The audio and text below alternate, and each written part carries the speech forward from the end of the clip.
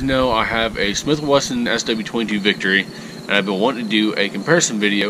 It's not going to be a shooting video, but I just want to kind of do a video comparing and contrasting the differences between these two target pistols, plinking pistols, whatever you prefer to call them.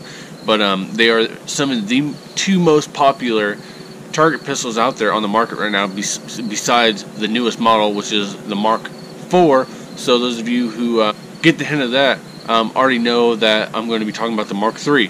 So both guns are, Smith is decked out. As you guys know, you see my videos, it's got some accessories on it. Now the Ruger Mark III 2245 is completely stock, and it is a target model, so it doesn't have the interchangeable grips. This was the one before they made that option. But I figured I'd go ahead and do a comparison because there is a grip mod to where you can actually add that in and make it pretty much just the same gun as what it is now today, known as the 2245 or the Mark III. So first thing I'm going to start with is the cases. Now the reason I don't have the Smith & Wesson case out here is because the Smith & Wesson comes in just a cardboard box. I mean, it doesn't get any cheaper. A lot of their guns come like that, so it doesn't come to a surprise that it comes in a cardboard box. Now the Ruger, on the other hand, comes in a hard case, which is actually really nice. This one does say TM for target model right there. Now, the case is just standard hard case, nothing fancy inside, no protection or anything. So it's really kind of a hit and miss. Like the cardboard box, I can see the cardboard not scratching the gun in any way. Now a hard plastic case, it may not either, but some may prefer the hard case, some may not care if it comes with a cardboard box. Protection either way with this is really a 50-50 shot, so giving the Ruger does come in a hard case. We'll give that to the Ruger. Now this is going to compare and contrast for those of you who may be a Ruger fan or those who may be a Smith fan and like the Victory or the Mark better than one another. But I'm just going to kind of tell you and give my opinion of what is better with these two guns and which one could be more value. But like I said, you know, it's kind of a hit and miss with depending on what you want and what you kind of prefer or what you're comfortable with, really. So now, my Smith, I bought this case at Walmart for like $6, I think it was, if that. Now they do make Smith & Wesson ones, so you can actually put a Smith & Wesson in its Smith & Wesson case, and this one's actually nice and padded. It's not fancy, but it does the job. I mean, it protects my gun, and that's what I care about, especially the optic as well. But I would like to get a nice new case, more of a protective case, more of a expensive case eventually for this gun and most of my handguns that I have. So, but definitely giving the case to the Ruger coming out of the box as soon as you buy it. So, now we'll talk about magazines. Both of these are 10-round magazines. Both of them have the same design on the side here. The Ruger has an extension here for the longer end. It's got more of a 1911 style grip, I guess you could say. That's one really common custom mod that people do, is put 1911 grips on it. But it's got that extension on the bottom to fit up in the mag well, or I guess you could say to fit flush with the bottom of the frame. Now, like I said, both of these are 10-round mags. These are steel. This is like a blued steel. It does rub off, so as you guys might be able to tell, you can see that it's rubbed off there a little bit on the edges. It comes with, these are like little keys for storing safely and securely. Now it does come with the rail, as well does the Smith & Wesson. This rail has not been touched yet, but it does come with the rail. So pretty much so far, besides the lock that comes with this gun, it's really almost the same that comes in the Smith & Wesson box. The lock on this one is more upgraded. I don't have it in here. This is actually a buddy's pistol. I just borrowed it. But it actually has a fancy Ruger lock that looks just like a padlock. And now the Smith comes with the standard, more of like a barrel lock than a padlock. Now pretty much all you get in the Smith & Wesson is you'll get your rail, which I've already got installed on here. You get an extra magazine. This is 10 rounds as well. These are stainless, which I actually prefer better because they're not going to show a lot of wear and tear since it's not like a blued finish. And the plate on the bottom of it is a lot smaller. It's not huge and sticking out. Now, since we're talking about magazines, go ahead and mention this to you guys. So, magazines on this gun. Here's this side here. As you guys can tell, you got release here, your safety, and right here is the mag release. Now, I'm going to press this and watch what happens. Push it back up there again. That's as far as it comes out.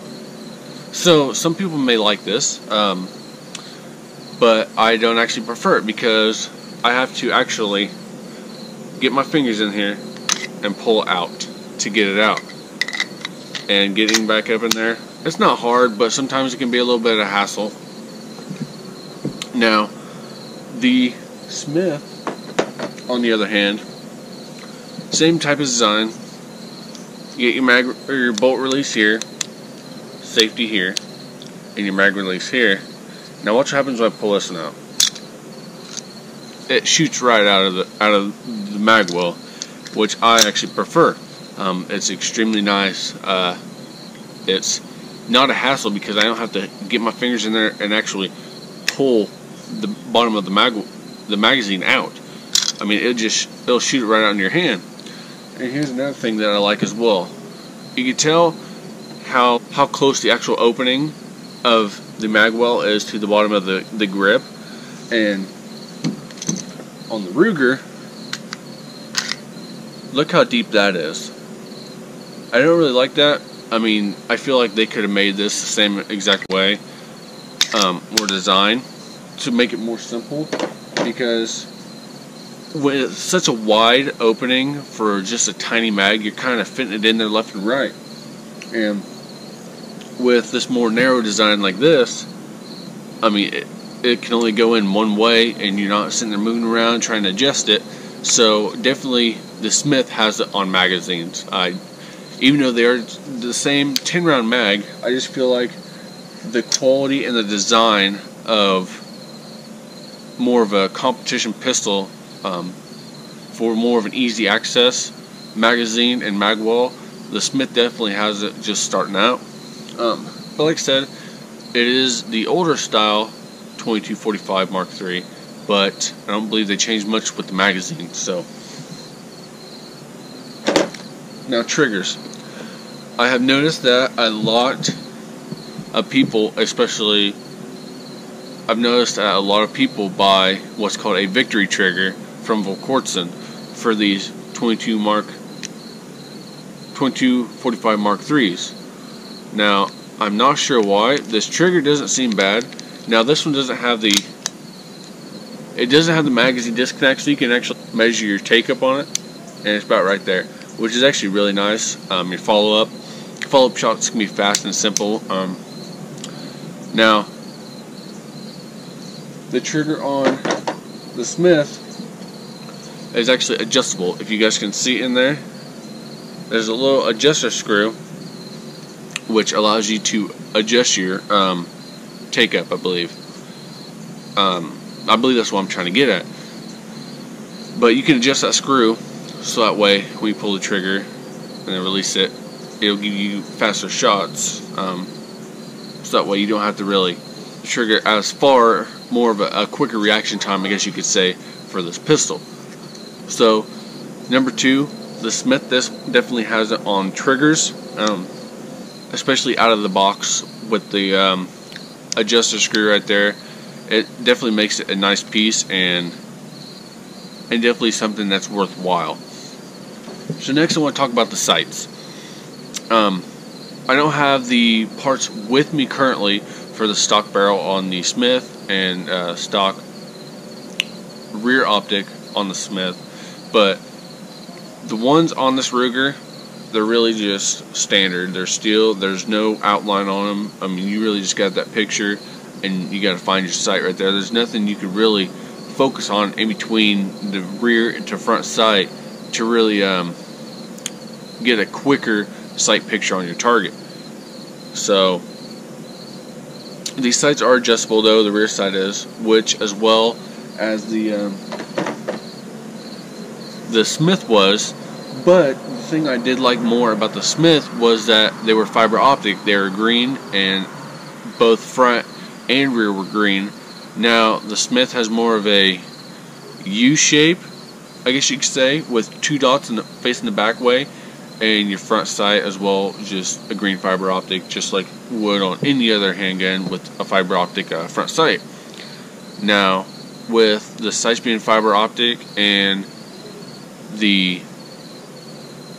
both of them being adjustable, but being able to find your sight picture quicker on the Smith, I'm definitely gonna have to give out of the box sights to the Smith. I just feel like paying for a target pistol that you maybe just want to shoot out of the box, you're getting more quality so far with the Smith over the Ruger 2245 Mark III. Now, barrel wise, nothing really here. This is more of a blue finish, they say. Now the Smith is stainless, just like the gun. The bolt here is round. It's kind of shaved on top, which may make it kind of nice the way the ejection is on it. And this one does have a loaded chamber indicator on it as well. But overall, the sights on here are pretty, or the barrel or an upper on here are pretty standard. You're not getting anything really fancy with it. You can remove the sights and put different sights on here if you choose to, but for a gun out of the box, your upper and barrel, there's really nothing too fantastic about it. Besides the loaded chamber indicator may help some people. Some people may prefer it. I don't really mind it if I know if there's a round in the chamber, so I would put my gun on safety, and if someone goes to grab it or something, then they will be warned that there's round in the chamber and it's on safety. Now, upper receiver on this one, this is more of a simple design. So this is your upper receiver, and then you have your barrel, two separate pieces. The Mark III is one whole piece, so when you buy it, you got to buy the whole thing. On the Smith, you can actually replace the barrel itself, as you guys see I have, and leave your upper the way it is.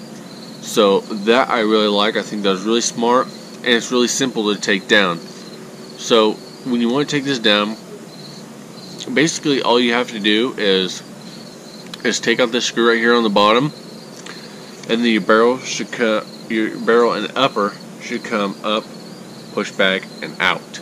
And that should be really all it is to break this gun down for you.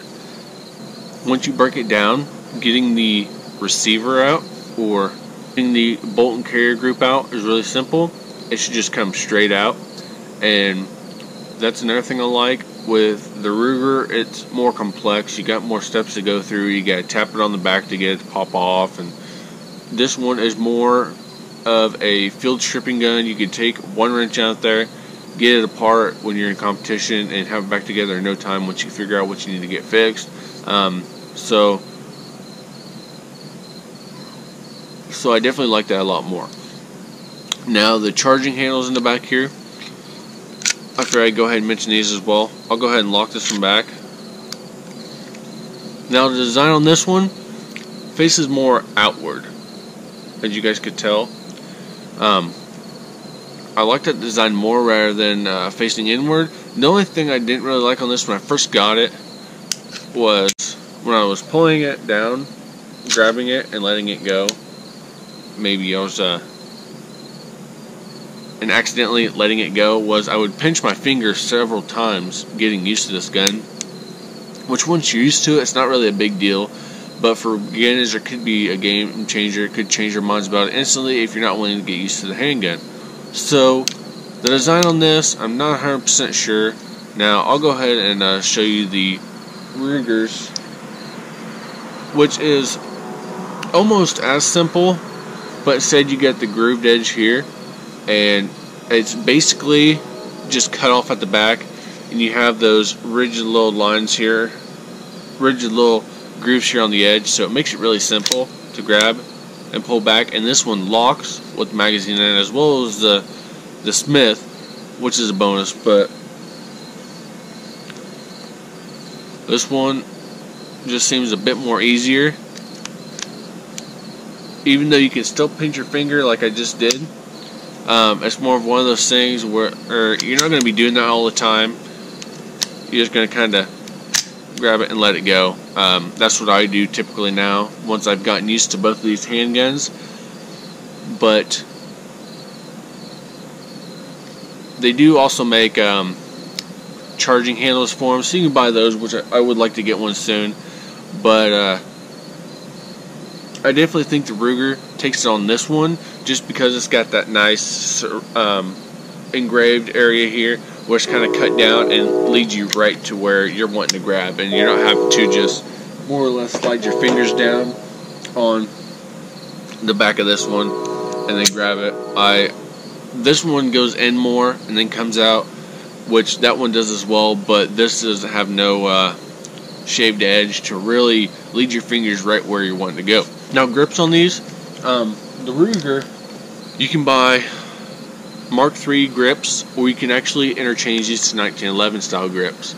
A lot of people are doing that now. They actually make 1911 style frames you can purchase from Wesson, as well as grips if you're interested in those.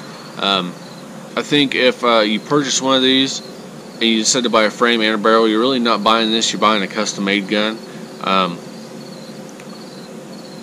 One other thing I wanted to mention is to take this down as well, you have to start by pulling this out back here. That's a takeout pin. I don't really like that, and it actually comes up here in the top, which I think is just more of a hassle.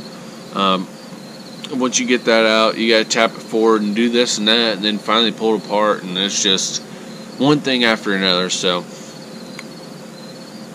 that's another thing I don't like about the frame on this gun. I feel like it could have been designed better. I feel like the grips are more square. Some people may like that square feeling, but it's just not there for me. Now, I would shoot this gun left and right. I mean, I have no problem doing that.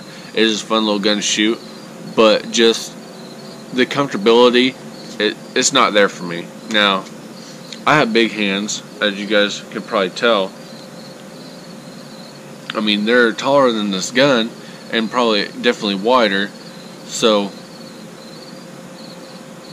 how thin that is with how wide, it's kind of like the exact opposite of a full-size Glock, which I don't have a problem with those because I definitely love 19s, but they're just one of those things like I wouldn't want to mess around with it all the time and try to get used to it. It'd just be more of a gun that I would just kind of get the feeling of, hey, you know, I want to shoot this gun today, not like, oh, I can't wait to take this gun out to the range, you know. Like, this wouldn't be one of those that I would take out to the range every day. Now, on the Smith, I love the round edges on it. I like how round it is. Grip wise, you can interchange these grips as well. There are some on, I believe, Tactical Solutions. Then there's Wesson, which they don't really have a lot on their website. And then there's Tandem Cross. They have some as well. But out of the box, these grips are they're pleasing. I mean, they're not perfect, but they're comfortable. They're not too rough right there. If you guys like that more of the shield style grips, where it's kind of like a gritty feel, or maybe even those little sticky grips that Talon grips, I believe they're called, that Hickok 45 always talks about. You guys would like this a lot better. That feels like a really ugly Glock Gen 4 grip, with how rough and checkered it is. I don't like that at all.